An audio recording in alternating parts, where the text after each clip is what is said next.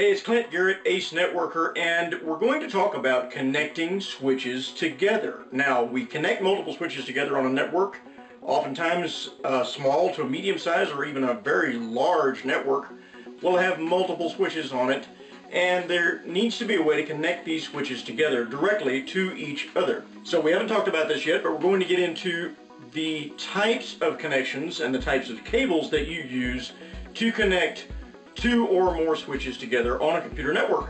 So stay tuned.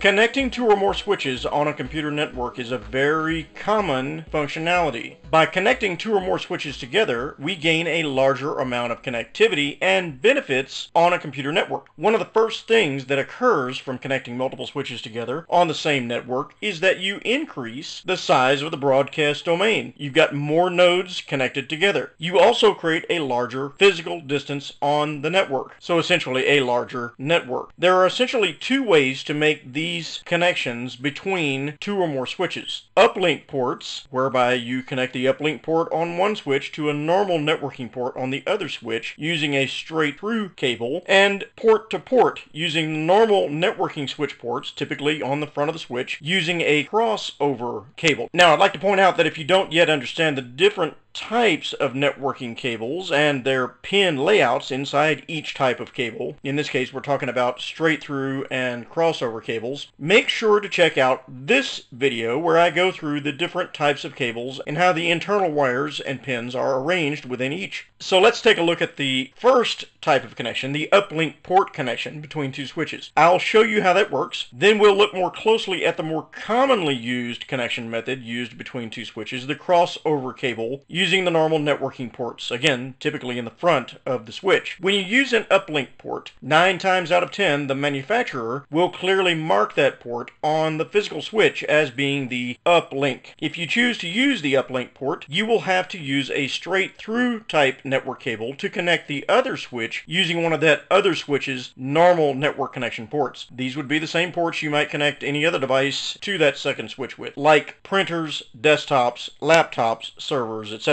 There are several different reasons for using the uplink port on one switch connected to a networking port on the other switch. In my experience, you get some benefits in the way the port can be configured in the switch's configuration. Sometimes, again, depending on the manufacturer, you can give yourself more real estate by freeing up a normal network port on the front of the switch by using the uplink port for connecting to an adjacent switch on the network. You can often change some specific settings for things like spanning tree and management access in the configuration settings for the uplink port that you may not have available on the normal network port. To daisy chain multiple switches together using the uplink port method, you will use one uplink port connected to one regular port, then uplink port connected to the next switch's regular port, just like in this diagram. If you choose to work with uplink ports on switches, just take your time and watch that the connections are done correctly. I also wanted to point out that switch manufacturers sometimes call the uplink port by a different name or give it a different label. You may see it called crossover or MDIX or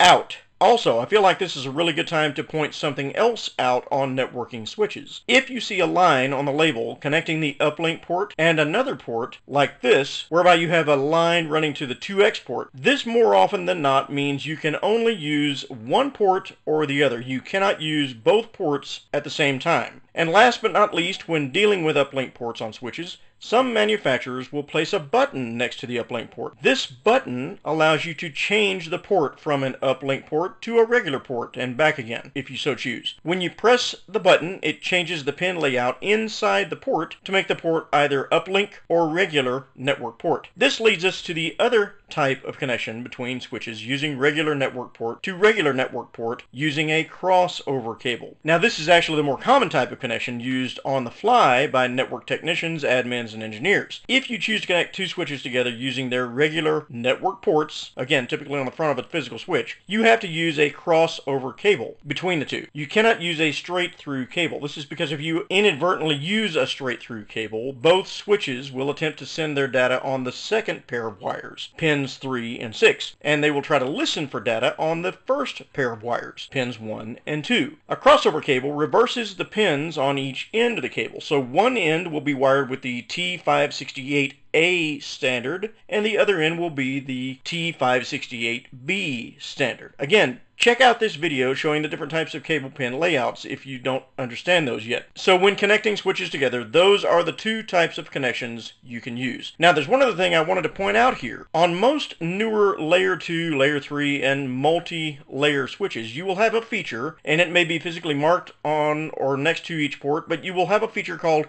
MDI-X. The MDI stands for Media Dependent Interface, which is for a regular port on a switch. When you see MDI-X, this means it's capable of being an uplink port. Most newer switches have a feature called Auto MDI-X, which actually senses which type of cable is connected and can change from MDI regular port to MDI-X uplink port if it needs to. Now this is more often due to human error, but I've seen a lot of technicians just use whatever type of network cable they have available, and they rely on the Auto MDI-X to make the correct determination for them. I don't recommend this, as you need to know what you're using on your network and how things are connected, but that's neither here nor there. In troubleshooting connectivity issues on a network, if the connection isn't working, one of the first things you look at is the MDI-X and determining if you're using the correct cable on the connection and if the cable is good or not. So that's the basics of connecting switches together. If you like this video, make sure to smash the thumbs up button, and I'll see you on the next video.